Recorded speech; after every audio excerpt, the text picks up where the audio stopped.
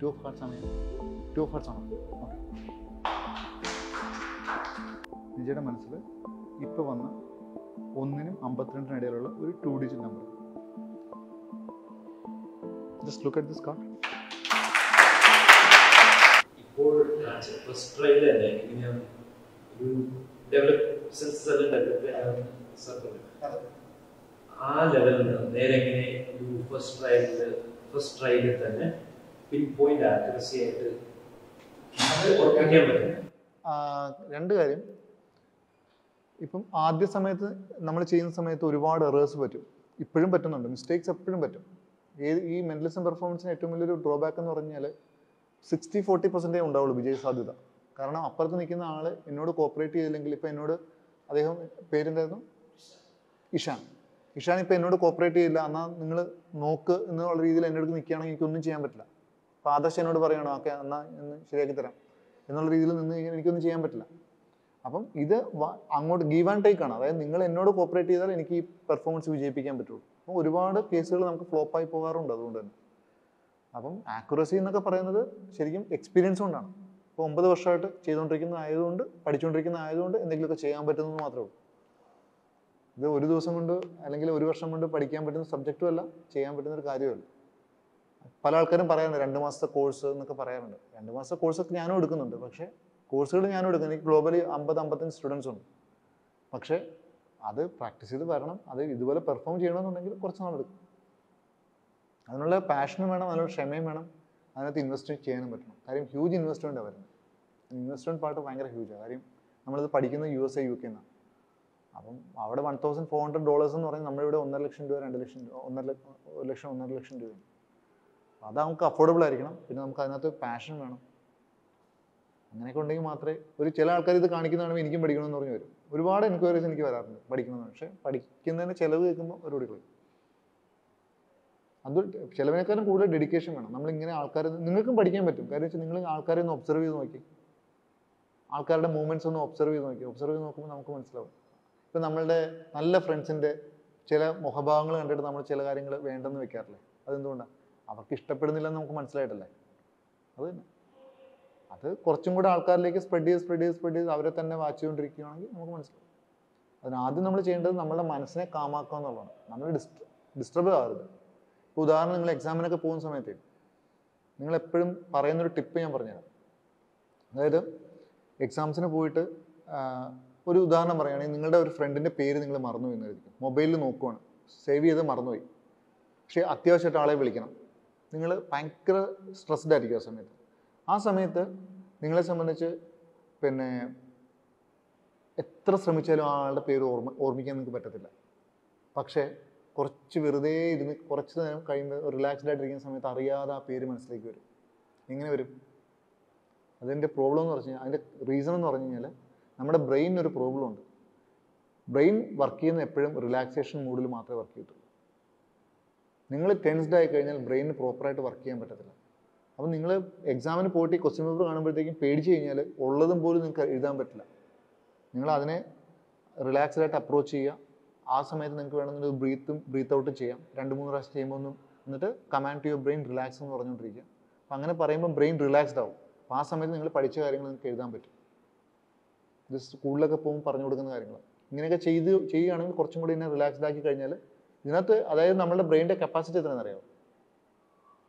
40 യൂണിവേഴ്സിറ്റിയുടെ സബ്ജക്റ്റ് ഒരു സമയത്ത് കയറ്റി വയ്ക്കാനുള്ള കപ്പാസിറ്റി ഉണ്ട് നമ്മുടെ ഹ്യൂമൻ ബ്രെയിന്. 1.4 kg വെയിറ്റുള്ള 86 ബില്യൺ ന്യൂറോൺസ് ഉള്ള ഈ ബ്രെയിൻ്റെ കപ്പാസിറ്റി എന്ന് പറയുന്നത് 40 യൂണിവേഴ്സിറ്റിയുടെ സബ്ജക്റ്റ് ഒറ്റയടിക്ക് കയറും. അതായത് 2 ബ്രിട്ടാനിക്ക CD ഒന്നിച്ച് കിട്ടും, എൻസൈക്ലോപീഡിയ.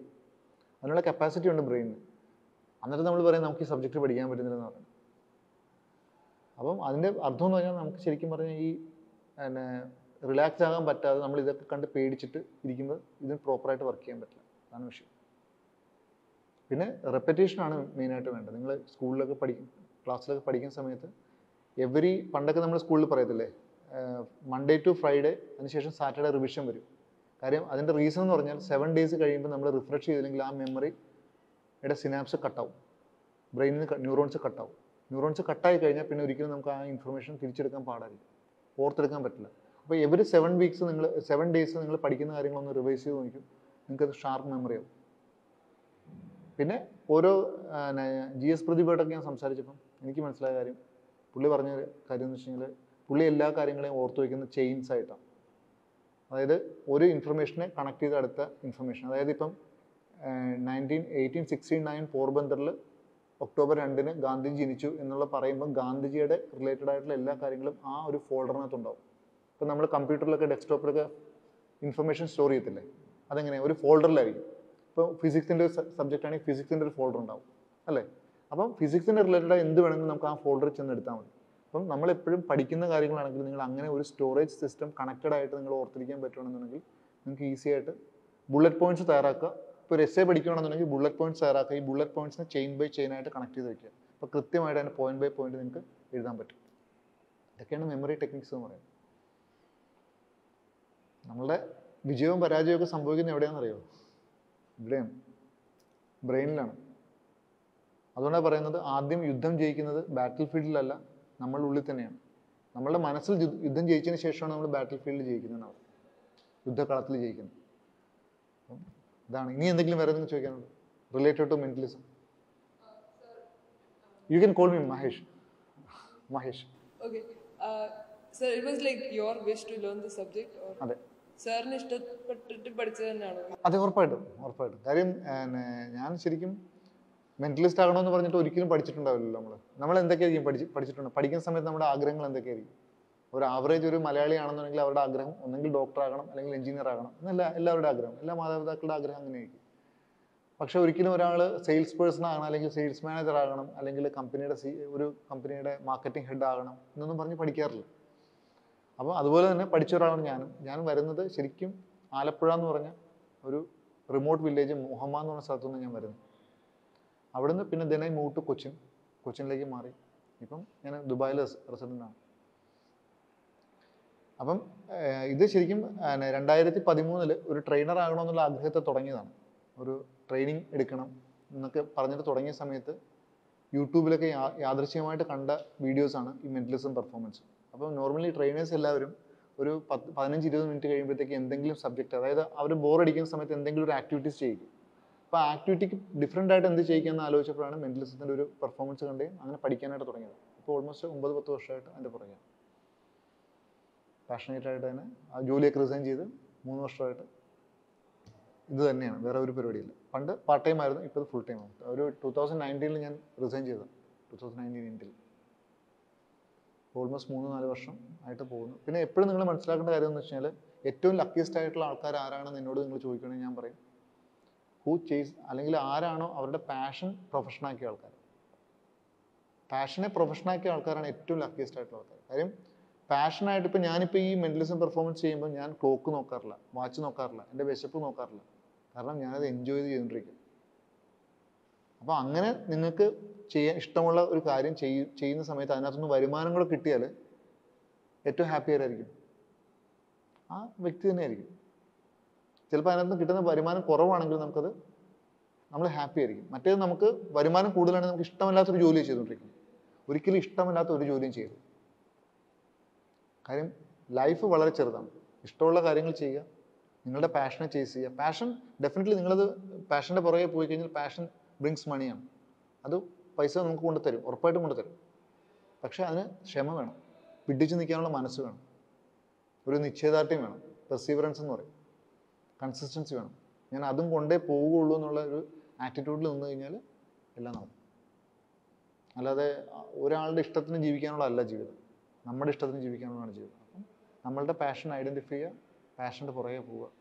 ഇപ്പം പണ്ടൊക്കെ സിംഗേഴ്സിന് ഒരാളും മക്കളെ സിംഗറാക്കണം അല്ലെങ്കിൽ ക്രിക്കറ്റർ ആക്കണമെന്നൊന്നും ചിന്തിച്ചിട്ടുണ്ടാവില്ല. പക്ഷെ ഇപ്പം മാറിയില്ലേ, ഇപ്പം ട്രെൻഡ് മാറി. ഇപ്പം ആൾക്കാർ കാര്യം മ്യൂസീഷ്യൻ ആയാലും അവന് ജീവിക്കാൻ പറ്റും എന്നുള്ള കാര്യം മനസ്സിലായി. ഡോക്ടർ ആകണ്ട, മ്യൂസീഷ്യൻ ആയാലും ജീവിക്കാൻ പറ്റും, അല്ലെങ്കിൽ അവന് ക്രിക്കറ്റർ ആണെങ്കിലും ജീവിക്കാൻ പറ്റും. ഒരുപാട് ഓപ്ഷൻസ് ഇപ്പോൾ ഉണ്ട്. അതുകൊണ്ട് നിങ്ങളുടെ പാഷൻ ഐഡൻറ്റിഫൈ ചെയ്യുക വളരെ എളുപ്പമാണ്. ഏത് കാര്യം ചെയ്യുമ്പോഴാണോ നിങ്ങൾക്ക് വിശപ്പും ദാഹവും ഇല്ലാതെ വരുന്നത്, അതാണ് നിങ്ങളുടെ പാഷൻ. ഇപ്പം നിങ്ങൾ വരയ്ക്കുന്ന ഒരാളാണെങ്കിൽ ആ വരയ്ക്കുന്ന സമയത്ത് വേറെ എല്ലാം മറന്ന് നിങ്ങൾക്ക് വരയ്ക്കാൻ പറ്റുന്നുണ്ടെങ്കിൽ നിങ്ങളുടെ പാഷൻ ഡ്രോയിങ് ആണ്. ഇപ്പം കോൺസെൻട്രേഷൻ എങ്ങനെ ഇൻക്രീസ് ചെയ്യാൻ പറ്റുക? ഇപ്പം പഠിക്കുന്ന സമയത്ത് തന്നെ നമുക്ക് പഠിക്കാൻ കോൺസെൻട്രേറ്റ് ചെയ്യാൻ പറ്റില്ല. അപ്പോൾ അത് ഇൻക്രീസ് എന്തെങ്കിലും ടിപ്സ് ഉണ്ടാവും?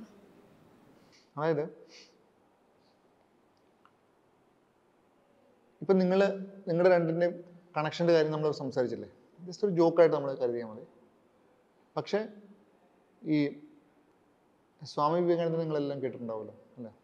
സ്വാമി വിവേകാനന്ദൻ പറഞ്ഞത് അടുത്തൊരു ജന്മം ഉണ്ടെങ്കിൽ ഞാൻ എൻ്റെ ലൈഫിൻ്റെ ഫുൾ സ്പെൻഡ് ചെയ്യാൻ പോകുന്നത് ഹൗ ടു ഡെവലപ്പ് കോൺസെൻട്രേഷൻ എന്നുള്ളതാണ്. അപ്പം നിങ്ങൾ മനസ്സിലാക്കുന്ന കാര്യം കോൺസെൻട്രേഷൻ എന്തുമാത്രം പ്രാധാന്യം നമ്മുടെ ലൈഫിലുണ്ടെന്നുള്ള കാര്യം മനസ്സിലാക്കണം. ഈ കോൺസെൻട്രേഷൻ ഇല്ലെങ്കിൽ എന്ത് സംഭവിക്കുന്നത് ഞാൻ പറഞ്ഞുതരാം. ആദർശ് ഈ റോഡിൻ്റെ അപ്പുറത്ത് നിൽക്കുന്നു, നിജ ഇപ്പുറത്ത് നിൽക്കുന്നു. നിജ എന്നല്ലേ? നിജ ഇപ്പുറത്ത് നിൽക്കുന്നു. ഭയങ്കര ട്രാഫിക്കാണ്, വണ്ടികൾ അങ്ങോട്ടും ഇങ്ങോട്ടും ചീറിപ്പാഞ്ഞ് പോയിക്കൊണ്ടിരിക്കുക. നിജ എന്തൊക്കെ ഇവിടുന്ന് വിളിച്ച് പറയുന്നുണ്ട്, ആദർശമൊന്നും കേൾക്കാൻ പറ്റുന്നില്ല. ആദർശം എന്ന് ചോദിച്ചുകൊണ്ടിരിക്കും അല്ലേ? ഇതാണ് നമുക്ക് കോൺസെൻട്രേഷൻ ഇല്ലെങ്കിൽ സംഭവിച്ചുകൊണ്ടിരിക്കുന്ന കാര്യം. അതായത് നമ്മുടെ മൈൻഡ് ഡിസ്റ്റർബ്ഡ് ആണെങ്കിൽ നിങ്ങൾക്കൊന്നും കാണാനും കേൾക്കാനും പറ്റില്ല. നിങ്ങളൊന്നും അറിയത്തില്ല, നിങ്ങൾ എങ്ങനെ യാന്ത്രികമായിട്ട് ഒരു മെഷീൻ പോലെ വർക്ക് ചെയ്തുകൊണ്ടിരിക്കും. അപ്പോൾ ഇതിനെ കാം ഡൗൺ ചെയ്യണമെന്നുണ്ടെങ്കിൽ ഒറ്റ കാര്യം ചെയ്താൽ മെഡിറ്റേഷനാണ് ഏറ്റവും ബെസ്റ്റ് ടൂൾ. ഞാൻ എൻ്റെ എല്ലാ ദിവസത്തിലും ഒരു 45 മിനിറ്റ്സ് ഇതിനു വേണ്ടി മാറ്റിവെച്ച ആളാണ്. എല്ലാ ദിവസവും ചെയ്യും, കഴിവതും ചെയ്യും. കാര്യം എന്ന് വെച്ചാൽ അത് ചെയ്തില്ലെങ്കിൽ എന്ത് പറ്റുമെന്ന് വെച്ച് കഴിഞ്ഞാൽ നമുക്ക് പല കാര്യങ്ങളും ചെയ്യാൻ പറ്റില്ല. ഇപ്പോൾ നിങ്ങൾ പഠിക്കുന്നതാണെങ്കിൽ നമ്മളെല്ലാവരും പറയും സമയമില്ലെന്ന് പറയും. ഇപ്പോൾ കഴിഞ്ഞ ദിവസം മമ്മൂട്ടിയുടെ ഇൻ്റർവ്യൂ ഉണ്ടായിരുന്നു. ആ ഇൻ്റർവ്യൂവിൽ പുള്ളി പറഞ്ഞൊരു കാര്യമുണ്ട്. നമ്മളെപ്പോഴും പറയും എനിക്ക് അച്ഛനെ വിളിക്കാൻ സമയമില്ല, അമ്മയെ വിളിക്കാൻ സമയമില്ല, അല്ലെങ്കിൽ അവരെ പോയി കാണാൻ സമയമില്ല എന്നൊക്കെ പറയും. അല്ലെങ്കിൽ എക്സസൈസ് ചെയ്യാൻ എനിക്ക് സമയമില്ല എന്നൊക്കെ പറയും. നാളെ നിങ്ങളുടെ ഡോക്ടർ നിങ്ങൾ ഒരു ചെറിയൊരു ചെസ്റ്റ് പെയിൻ വന്നിട്ട് നിങ്ങൾ ഡോക്ടറിനെ കാണാൻ പോയി. ആ ഡോക്ടർ നിങ്ങൾക്ക് പറയുകയാണ്, ഇനി അടുത്ത 30 ഡേയ്സിലേക്ക് നിങ്ങൾ ഇതേ ലൈഫ് സ്റ്റൈലാണ് നിങ്ങൾ നയിക്കുന്നതെങ്കിൽ നിങ്ങൾ മരണപ്പെടും, അല്ലെങ്കിൽ നിങ്ങൾ പ്രോപ്പർ ഫിറ്റ്നസ് ഇല്ലെങ്കിൽ നിങ്ങൾക്ക് ഹാർട്ട് അറ്റാക്ക് വരാനുള്ള ചാൻസസ് കൂടുതലാണ്. You have to do exercise എന്ന് ഡോക്ടർ പറഞ്ഞാൽ നിങ്ങളുടെ നെക്സ്റ്റ് ഡേ നിങ്ങളുടെ ഫസ്റ്റ് ആക്ടിവിറ്റി എന്തായിരിക്കും? എക്സസൈസ് ആയിരിക്കും. അപ്പോൾ ഇത്ര നേരം സമയം ഇല്ലാഞ്ഞുകൊണ്ടല്ല, എന്തില്ലാഞ്ഞുകൊണ്ടാണ്? പ്രയോറിറ്റി ഇല്ലാത്തതുകൊണ്ടാണ്. പ്രയോറിറ്റി എന്ന് പറയും. അച്ഛനെയും അമ്മയും കാണാനായിട്ട് എനിക്ക് പ്രയോറിറ്റി ഇല്ലാത്തതുകൊണ്ടാണ് എന്ത് പറ്റുന്നത്, അവരെ വിളിക്കാതെ അവരെ കാണാൻ പോകാത്തത്. എനിക്ക് പ്രയോറിറ്റിയുള്ള എല്ലാ കാര്യങ്ങളും ഞാൻ എല്ലാ ദിവസവും ചെയ്യുന്നുണ്ട് ഇല്ലേ? എല്ലാ കാര്യങ്ങളും ചെയ്യുന്നില്ലേ? എനിക്ക് പഠിക്കാൻ സമയമില്ലെന്ന് പറയുന്ന ആൾക്കാരോട് എനിക്ക് പറയുന്ന കാര്യം വെച്ചാൽ നിങ്ങളുടെ പ്രയോറിറ്റി പഠിക്കുക എന്നുള്ളതാണ്. അപ്പോൾ പഠിക്കാൻ സമയമില്ലെങ്കിൽ പിന്നെ എന്തിനാണ് നിങ്ങൾ പ്രയോറിറ്റി കൊടുക്കുന്നത്? പ്രയോറിറ്റിയാണ് എൻ്റെ ഏറ്റവും ബേസ് എന്ന് പറയുന്നത്. അപ്പം ഞാൻ പ്രയോറിറ്റി പറഞ്ഞതിന് റീസൺ എന്ന് പറഞ്ഞാൽ ഈ മെഡിറ്റേഷൻ്റെ കാര്യം വന്നപ്പോഴാണ്. നിങ്ങൾ എല്ലാ ദിവസവും നിങ്ങളൊരു 15-20 മിനിറ്റ് നിങ്ങൾ മെഡിറ്റേഷന് വേണ്ടി മാറ്റി വെച്ച് നോക്കി. നിങ്ങളിപ്പോൾ എടുക്കുന്നതിൻ്റെ എഫേർട്ടിൻ്റെ പകുതി എടുത്താൽ മതി പഠിക്കാൻ. അതായത് 2 ആൾക്കാർ വനത്തിൽ മരം വെട്ടാൻ പോയ കഥ അറിയാവോ? 2 പേരും ഒരേപോലത്തെ ഫിസിക്കുള്ള ആൾക്കാരാണ്. പക്ഷേ വൈകിട്ട് തിരിച്ചു വരുന്ന സമയത്ത് ഒരാൾ കൂടുതൽ മരം വെട്ടും, വേറൊരാൾ കുറച്ച് മരമേ വെട്ടത്തുള്ളൂ. 2 പേരും ഒരേപോലെ എഫേർട്ടാണ് ഉള്ളത്. അപ്പം മറ്റേ ആൾ ചോദിച്ചു, നീ എന്ത് സീക്രട്ടാണ് നിൻ്റെ ഈ കൂടുതൽ മരം വെട്ടുന്ന സീക്രട്ട് എന്താണെന്ന് ചോദിച്ചു.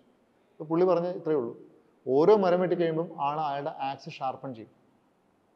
അപ്പോൾ ഒരു വെട്ടിൻ്റെ ഇതെന്ന് പറഞ്ഞാൽ ബലം കിട്ടുന്നത് മറ്റേയാളെക്കാളും 3 times മോർ ആയിരിക്കും. അപ്പോൾ അതുകൊണ്ട് നമ്മളെപ്പോഴും മെഡിറ്റേഷൻ പോലുള്ള കാര്യങ്ങൾ നമ്മൾ ചെയ്യണം, അല്ലെങ്കിൽ എക്സസൈസ് വർക്കൗട്ട് ചെയ്യണം, നിർബന്ധമായിട്ടും വർക്കൗട്ട് ചെയ്യണം. അതോടൊപ്പം തന്നെ നമ്മൾ മെൻ്റലി ഫിസിക്കലി നമ്മൾ ഹെൽത്തി ആയിരിക്കണം. എപ്പോഴും മെൻ്റലി ഫിസിക്കലി ഹെൽത്തി ആണെങ്കിൽ മാത്രമേ നമുക്ക് പല കാര്യങ്ങളും ചെയ്യാൻ പറ്റുള്ളൂ. നമ്മൾ അതിനകത്ത് ഒരു മടിയും കാണിക്കരുത്. ഫിസിക്കൽ ഫിറ്റ്നസ്സും വേണം, മെൻ്റൽ ഫിറ്റ്നസ്സും വേണം. കോൺസെൻട്രേഷൻ തീരെ കിട്ടുന്നില്ലെങ്കിൽ ഒരു ടിപ്പ് ഞാൻ പറഞ്ഞുതരാം. അതായത് നിങ്ങളുടെ റൂമിൽ എല്ലാവർക്കും ഇതുണ്ടാവുമല്ലോ, കണ്ണാടി ഉണ്ടാവുമല്ലോ, മിറർ ഉണ്ടാവും. നിങ്ങളുടെ കണ്ണിൻ്റെ അതേ നേരയിൽ മിറർ വെക്കണം. മിറർ വെച്ചിട്ട് അതിൽ ജസ്റ്റ് ഒരു സ്പോട്ട് ചെയ്യണം. ജസ്റ്റ് ഏതെങ്കിലും ഒരു മാർക്കർ വെച്ചോ, അല്ലെങ്കിൽ നിങ്ങളുടെ ഏതെങ്കിലും സ്റ്റിക്കർ പൊട്ടൊക്കെ കിട്ടത്തില്ലേ, സ്റ്റിക്കർ പൊട്ടല്ലേ, ചെറുതൊരെണ്ണം വാങ്ങിച്ചിട്ട് നിങ്ങളുടെ ഐ ലെവലിൽ കൊണ്ടൊട്ടിക്കണം. ഇങ്ങനെ നോക്കേണ്ടി വരരുത്, ഇങ്ങനെ നോക്കേണ്ടി വരരുത്. കറക്റ്റ് ഐ ലെവൽ എങ്ങനെയാണോ ആ ലെവലിൽ മാത്രം കൊണ്ട് സ്പോട്ട് ചെയ്യും. സ്പോട്ട് ചെയ്തിട്ട് ഒരു 45 സെൻറ്റിമീറ്റർ, അതായത് നമ്മുടെ കൈയുടെ നീളം, ഈ കൈയുടെ നീളത്തിൽ അകലത്തിൽ നമ്മൾ ബാക്കിലേക്ക് ഇരിക്കുക. ബാക്കിലേക്ക് ഇരുന്നിട്ട് ആ ഒരു പൊട്ടിൽ മാത്രം ഫോക്കസ് ചെയ്തിട്ടിരിക്കും. പറയുമ്പോൾ വളരെ എളുപ്പമാണ്, ചെയ്യാൻ വളരെ പാടാണ്. അപ്പം നിങ്ങൾ ആ ഒരു പോയിന്റിൽ മാത്രം, ഏകദേശം ആ പൊട്ടിൻ്റെ സൈസ്, ഇപ്പം നിജ തൊട്ടിരിക്കുന്ന പൊട്ടിൻ്റെ സൈസ്, അപ്പോൾ അതിൽ മാത്രം ഫോക്കസ് ചെയ്തിട്ടിരിക്കുക. ഫോക്കസ് ചെയ്തിട്ടിരുന്നിട്ട് ഇങ്ങനെ അതിൽ മാത്രം നോക്കിക്കൊണ്ടിരിക്കുന്ന സമയത്ത് നമുക്ക് കുറേ ഡിസ്ട്രാക്ഷൻസ് വരും. ആ distractions over A period of ടൈമിൽ കുറഞ്ഞു വരും. അപ്പം നിങ്ങൾക്ക് ഒരു കാര്യത്തിൽ ശ്രദ്ധിച്ചു കഴിഞ്ഞാൽ ആ കാര്യത്തിൽ മാത്രം മൈൻഡ്ഫുൾനെസ് കിട്ടും. അങ്ങനെ നിങ്ങൾ പഠിക്കാനിരുന്നെങ്കിൽ നിങ്ങൾക്ക് പെട്ടെന്ന് പഠിച്ചു തീർക്കാൻ പറ്റും. നിങ്ങളിപ്പോൾ 2 മണിക്കൂർ സ്പെൻഡ് ചെയ്യുന്ന ഒരാളാണെങ്കിൽ അരമണിക്കൂർ കൊണ്ട് പഠിക്കാൻ പറ്റും. മനസ്സിലായല്ലോ? ഇങ്ങനെയാണ് നമ്മൾ ഫസ്റ്റ് സ്റ്റെപ്പ് എന്ന് പറയുന്നത്. ഇത് ത്രാടകം എന്ന് പറയുന്നത് നമ്മളുടെ പുരാണങ്ങളിലൊക്കെ അല്ലെങ്കിൽ നമ്മളുടെ ഗ്രന്ഥങ്ങളിലൊക്കെ ത്രാടകം എന്ന് പറയുന്ന ഒരു പ്രക്രിയയുണ്ട്. പണ്ടത്തെ സന്യാസിമാരൊക്കെ ചെയ്തിരുന്നു. അതിൻ്റെ ഒരു ബേസ് സ്റ്റെപ്പാണ് ഞാൻ പറഞ്ഞത്. അതിൻ്റെ ത്രാടകം പല പല ത്രാടകമുണ്ട്. സൂര്യത്രാടക്, ചന്ദ്രത്രാടക്, അഗ്നിത്രാടക്, ഒരുപാട് ത്രാടക്സ് ഉണ്ട്. അപ്പോൾ അതിനകത്ത് ഒരു ബേസ് ത്രാടകമാണ്. ഇപ്പോൾ ചില ആൾക്കാർക്ക് ഇങ്ങനെ നോക്കുമ്പോൾ കണ്ണിൽ നിന്ന് വെള്ളം വരും. കണ്ണിൽ നിന്ന് വെള്ളം വരുവാണെങ്കിൽ നിങ്ങൾ ഒരിക്കലും അത് കണ്ണടച്ചിട്ട് നോക്കുക. കണ്ണടച്ചിട്ട് കണ്ണിൽ ആ പൊട്ടിനെ വിചാരിച്ചുകൊണ്ട് നോക്കുക. കാര്യം കണ്ണിന് സ്ട്രെയിൻ ചെയ്യിക്കരുത്. കണ്ണിൽ നിന്ന് വെള്ളം വരുന്നില്ലെങ്കിൽ നിങ്ങൾ നോക്കൂ. അല്ലെങ്കിൽ ആ പൊട്ടിനെ മനസ്സിൽ വെച്ചുകൊണ്ട് നിങ്ങൾ അതിൽ തന്നെ നോക്കുന്നതായിട്ട് നിങ്ങൾ ഇമാജിൻ ചെയ്തുകൊണ്ടിരുന്നത്.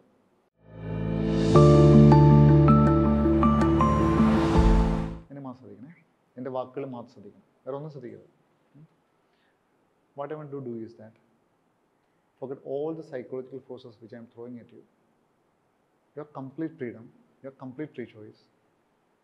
And think of a number between 1 to 10. You have to think of one number right now. Never think about 3 as everyone does. And if you have a number in your mind, just lock the number in your mind. ആ നമ്പറിനെ കുറിച്ച് മാത്രം ചിന്തിച്ചുകൊണ്ടിരിക്കുക. You never change your mind. You have the tendency to change your mind. Never change it. Just lock that number in your mind. ഒരു number ഉണ്ടാവുമല്ലോ. You have the number in your mind. ഉണ്ടാവും അല്ലേ? പ്രത്യേകിച്ച് ഒരു റീസണും ഇല്ലാവുന്ന number അല്ലേ? മിണ്ടു ആണല്ലോ അല്ലേ? Just think about the number in your mind again and again. ഞാനൊരു ഗസ് വർക്ക് ചെയ്യാം. ആ നമ്പർ മാത്രം ചിന്തിച്ചുകൊണ്ടിരിക്കുമല്ലോ. ഇപ്പം വേറെ ഒന്നുമല്ല ചിന്തിക്കുന്നത്. It's an odd number, am I right? അല്ലേ? ഓഡ് നമ്പർ അല്ലേ? 5 or 7? 7 ആണോ? ഓക്കെ.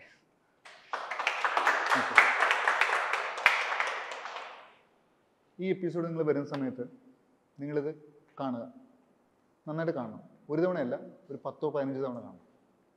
ആ കാണുന്ന സമയത്ത് ഞാൻ എന്താണ് രമ്യയോട് കമ്മ്യൂണിക്കേറ്റ് ചെയ്യുന്നത് നിങ്ങൾക്ക് മനസ്സിലാവും. നമ്മൾ ഓരോ സമയത്തും നമ്മൾ കാണുന്ന അഡ്വർടൈസ്മെൻറ്റ്സിലും നമ്മൾ സംസാരിക്കുമ്പോഴൊക്കെ V R influenced by someone else. ആരെങ്കിലും ഒക്കെ ആയിട്ട് നമ്മളെ ഇൻഫ്ലുവൻസ് ചെയ്യുന്നുണ്ട്. ഒരിക്കലും രമ്യയുടെ തോട്ടല്ലത്. I just plan one thought to Ramya's mind. അത് ഞാൻ തിരിച്ചെടുത്തു. ഇത് മൈൻഡ് റീഡിങ്ങിൻ്റെ വേറൊരു മെത്തേഡാണ്. ഞാനൊരു തോട്ട് ഞാൻ ആദർശിലേക്ക് തരും. എൻ്റെ സംസാരത്തിലൂടെ, എൻ്റെ ജസ്റ്റേഴ്സിലൂടെ ഞാനൊരു നമ്പറിനെ കുറിച്ച് ഞാൻ ചിന്തിച്ചുകൊണ്ടിരിക്കുന്ന നമ്പറാണത്. I just transfer to your head. നിങ്ങളുടെ ബ്രെയിനിലേക്ക് തരും. എന്നിട്ട് നിങ്ങളോട് ചിന്തിക്കാൻ പറയുമ്പോൾ നിങ്ങൾക്ക് ആ നമ്പർ മാത്രമേ ചിന്തിക്കാൻ പറ്റുള്ളൂ. അപ്പം എനിക്കറിയാൻ പറ്റില്ല ഏത് നമ്പറാണ് ഞാൻ കൊടുത്തത്. I can easily reveal your mind. ഇതാണ് സൈക്കോളജിക്കൽ ഫോഴ്സിംഗ് എന്ന് പറയുന്നത്. Different types of psychological force ഉണ്ട്. ഇത് ഏറ്റവും മെന്റലിസത്തിൻ്റെ ഏറ്റവും ബേസാണ് ഇപ്പോൾ കാണിച്ചത്. ഇതിൻ്റെയൊക്കെ ഹയർ വേർഷൻസ് ആണ് നമ്മൾ യൂസ് ചെയ്തുകൊണ്ടിരിക്കുന്നത്. മനസ്സിലായില്ലേ? ഇങ്ങോട്ട് വരും.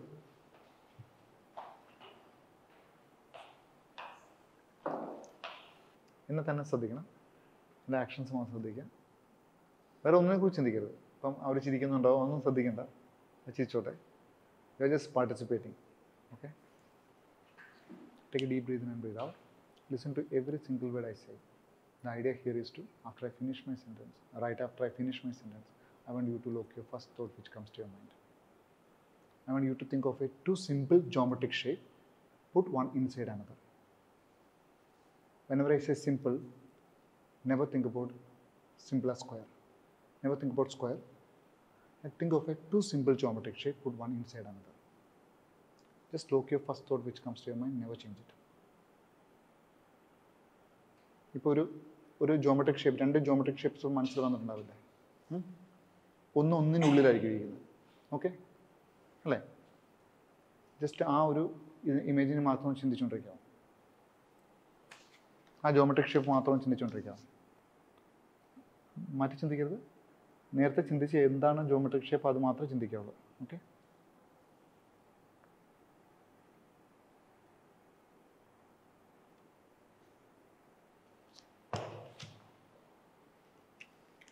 തെറ്റാണെങ്കിൽ ഞാൻ കാണിക്കണല്ലോ ഞാൻ ചെയ്തത്. അതാ ഞാൻ മാറ്റി വെച്ചത്. നിഹാലിക്കൊന്ന് പറയാമോ എന്താണ് ഇപ്പം ചിന്തിച്ചത് എന്നൊന്ന് പറയാമോ? ട്രയാങ്കിൾ സർക്കിളാണ് ചിന്തിച്ചല്ലേ? ഞാൻ അത് തന്നെയാണ് വരച്ചെങ്കിൽ എനിക്കൊരു കൈയ്യടി കിട്ടും. ഞാൻ വരച്ച് കാണിച്ചിട്ടില്ല. അതാണെങ്കിൽ എനിക്കൊരു കൈയ്യടി കിട്ടും. നോക്കാം.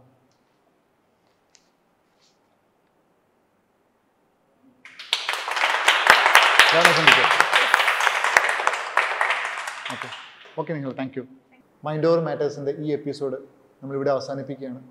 ഇനിയും പുതിയ വിസ്മയങ്ങളുമായിട്ട് ഞാൻ നിങ്ങളുടെ മുമ്പിലേക്ക് അടുത്ത ആഴ്ച എത്തുന്നുണ്ട്. Till then, bye, take care and stay safe. Thank you so much.